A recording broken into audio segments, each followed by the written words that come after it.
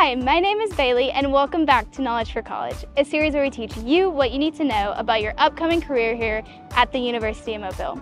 Today we're talking with Student Activities Coordinator Landon Owen about what it looks like to get involved on campus.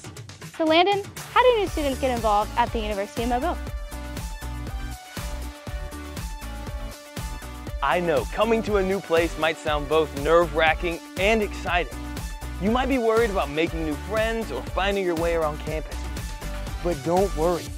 The best way to leave all those uncertainties behind is to get involved on campus. And one way to get involved by participating in Ram Rush. Ram Rush is the official new student orientation and it starts on move-in day. During the first week of fall semester, you'll be a part of a Ram Fam group composed of new students and led by upperclassmen. There's lots of food, fun, games, concerts, worship nights, and campus ministry events, and everyone's favorite, the Goodwill Gala. Ram Rush is a great way to meet new people, get familiar with the UM campus, and tour the Mobile area. Jump right in and you'll have lots of opportunities to make friends before classes even start. So that's how you jump into college life at the University of Mobile.